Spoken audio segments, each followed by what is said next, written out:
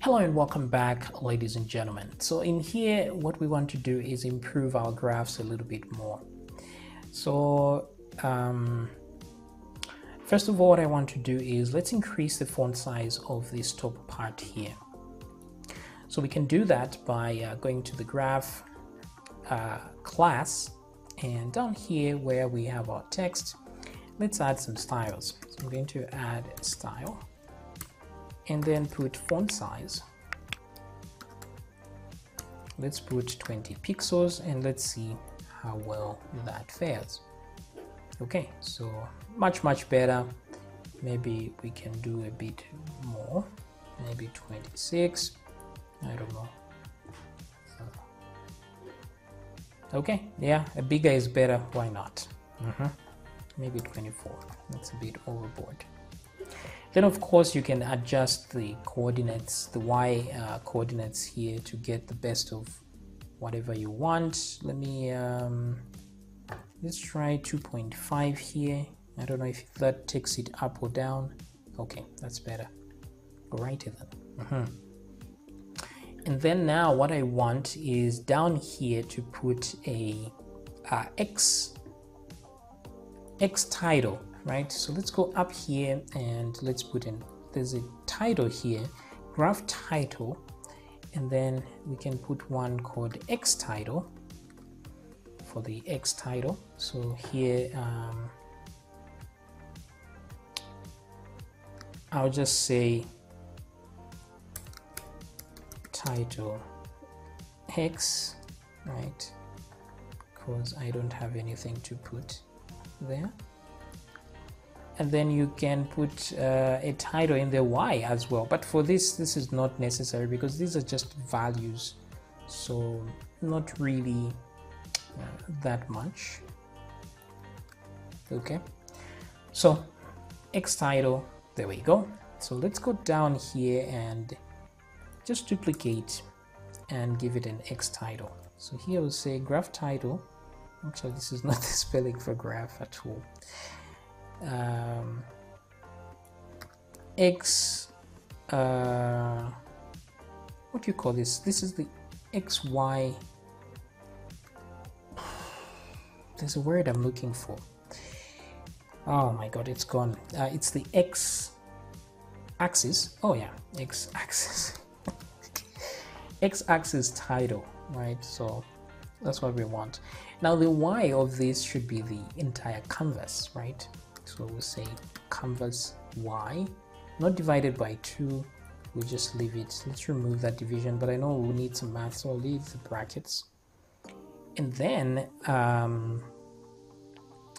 want it to start somewhere in the middle, maybe the title. I don't know, maybe let's put a quarter of the width. So I'm going to do this. So I know the width of the whole thing is canvas X, right? And then what I'll do is canvas X, if I divide, no, let me divide it by 4. So a quarter of that. And then I will put X title here because that's the one. So let's refresh and we don't see it. So maybe let's deal with the Y. Let's divide that by 2 so that we can see it at least, and then start moving it around. Nothing. Interesting. This X title, what's going on? Let me go to the top here. X title exists. Do we have an error? Yeah, there are sometimes you may not see an error because of the nature of things here. So you may go to view the page source and then go down to where the graphs are. And if there are any errors, you will see them inside here. It's just that they won't show because when you echo something in a graph, it might not show as you think it will. So you can always check the page source for errors if they are there, but it doesn't seem like there are any errors here at all. So XY coordinates, let's try some hard-coded values, right? Oh, this is a negative. This is why. Sorry about that. That's why it's not showing up. Ah, there we go. X title. Yes, yes. So of course we need more space on the y-axis. So what I'll do is down here where we are saying y plus that times 2, let's make it times 3. Let's see what that does. At least it gives us more room to maneuver. Maybe not times 3, maybe times 2.5. Yeah, something like that. So it's not so big. Okay, cool. Now that we have that space, we can put canvas y as it is. And let's try that. Okay, so it doesn't get to the end there. So let's put canvas y plus extra, right? Extra y, whatever that extra we added there. We're almost there, but extra y doesn't seem to cut it. So I'm trying to avoid using plus fixed values, right? But in this case, let's do it. Let's just add a specific number, maybe 20 pixels or so. Yeah, maybe that works. Let's reduce the font size to something more reasonable, like 16.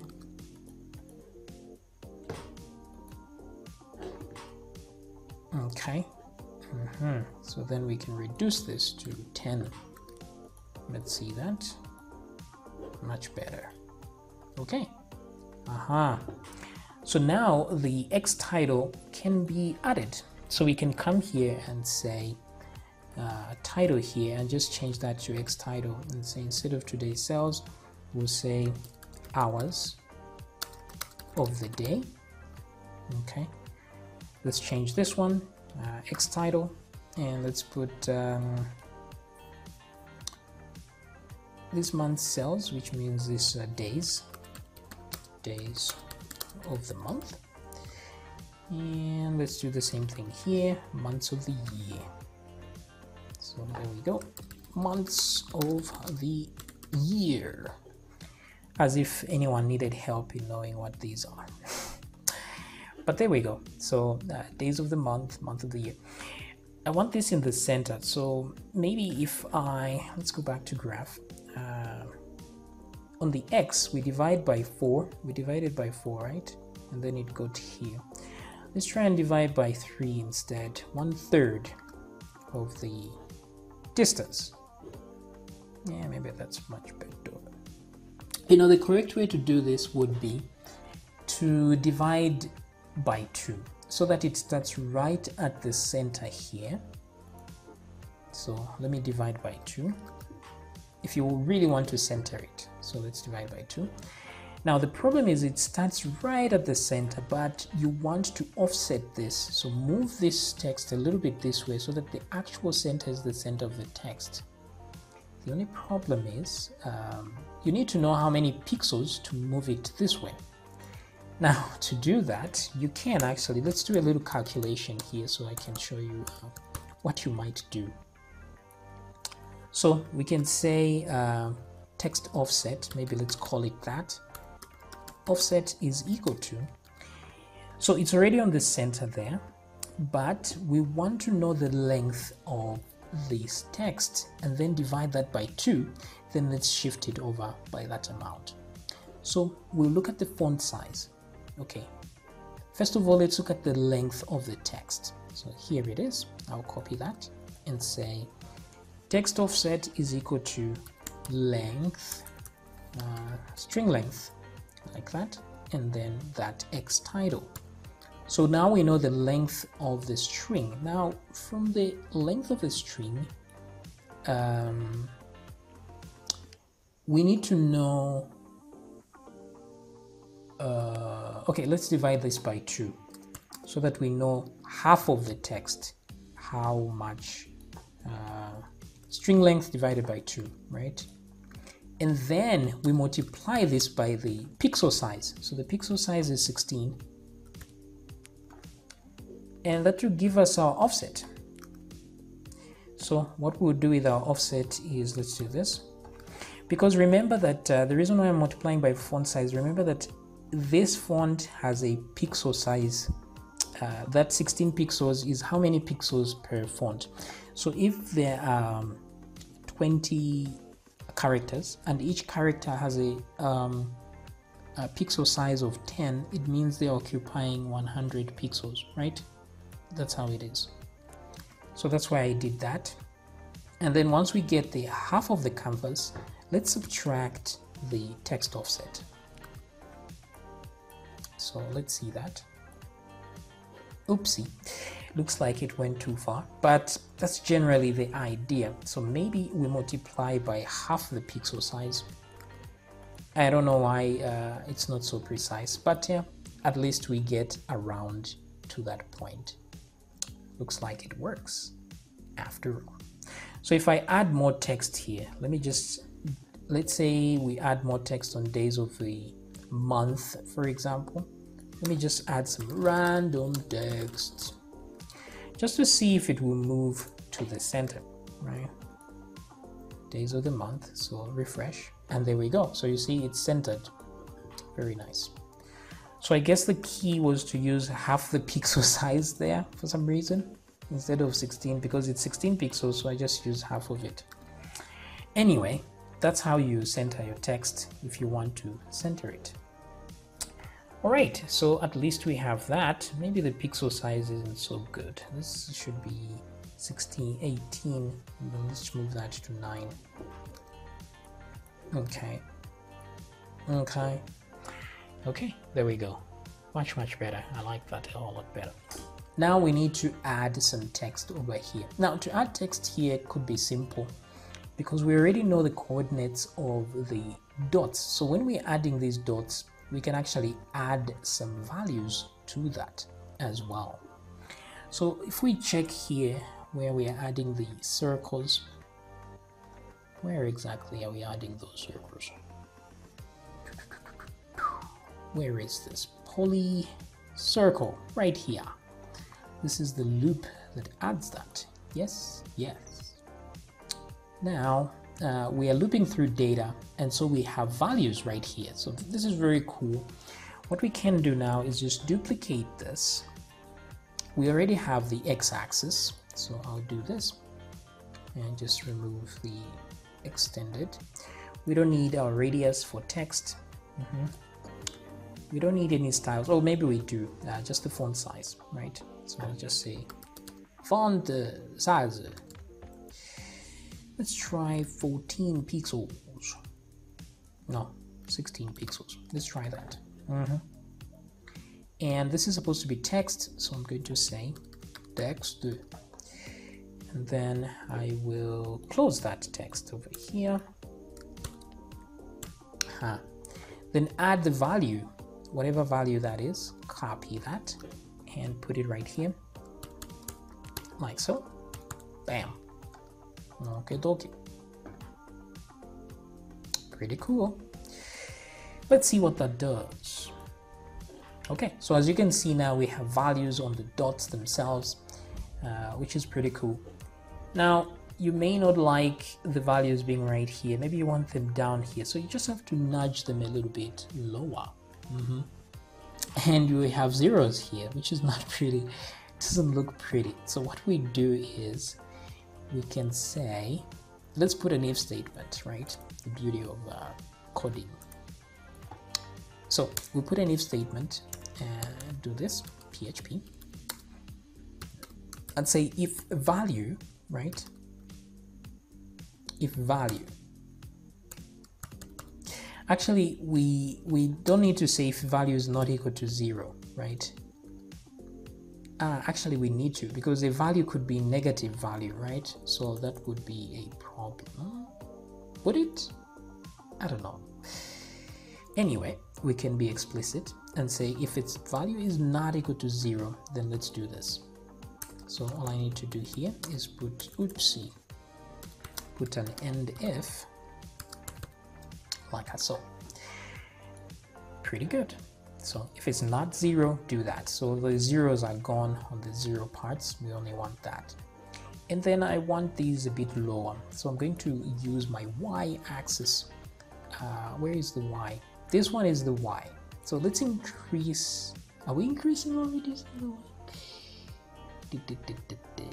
Well, we are subtracting here. So maybe we can increase. No. Not sure. Anyway, let's do some math. Let's add 10 just as a oh, looky there, working. Let's add 20. There we go. Okay, so pretty cool. Yeah, so looking good. There's a number, there's a number, there's a number. So that at least you have precise values regardless what you see here. So as you can see, there's so much you can do with all this. You can even put A tags on these values, right? Even change the font color. We can say fill, that's the font color, and put blue like this, so that the text is blue like this, right? And also the circles, you can do the same thing and fill them with maybe pink, I don't know. You know, be creative and make your graphs look nice. Okay, it's entirely up to you. It could be pink, it could be red, orange. You know, be creative and make your graphs look cool. I think the gray was better. Yeah, gray was better. Maybe the dots are a little bit too much. Stroke width, let's try 1. Wait. No, that's not what I need to change. It's the radius I need to change. So let me change that to 6. Okay, much better. Okay, so there it is. As you can see, since we created these graphs entirely from scratch, you can modify anything about this. If you don't like how these numbers are too many, you can check a limit. You can put a lot of if statements and do stuff. You can change it, check the limit, and say if the numbers are more than 500 or they're more than 20, then instead of then you can reduce the lines to half, for example. Okay, so instead of having the total number of lines as a specific number, you can cut that in half. Okay, so that way you have more visual. Maybe the numbers can be like this. So you can do so much with this, but I don't want you to watch me do all that. This is just to give you an idea of what you are capable of doing. And also, by the way, if you don't want these graphs that are straight like this, you want those that have curves like this, where the graphs are curvy, you can do that. If you go to the SVG tutorials, instead of using a polyline, you can use a curved line, for example. There's a path, I think that's what it is. Let's click on path here and see. Yes, this is the one. Path is a little bit more complex, but if you really read up on it, you can gain some insight. I actually used this once, and on my own graphs I used this, but you know, it's been a while, so I don't want the hassle. There's too much when you're using curves. There's curve to, line to, move to. So this is a straight line. There's move to a straight line, there's a curve, and then there's a quadratic Bezier curve where you can tweak to see how much of the curve you can create. These are examples here. So if there's a point there, there's a point and a point there, you can put a Bezier curve here. So knock yourself out and read about all these paths. Do some examples, try it yourself and see what works and what doesn't. You see, you can do it like this instead of adding points. So all this can work. It's up to you. You can even put values on how much of a curve you want, etc., etc. So explore and go ahead and make your graphs look even better. All right, so I think this does it for our graph section here, and I will see you in the next video.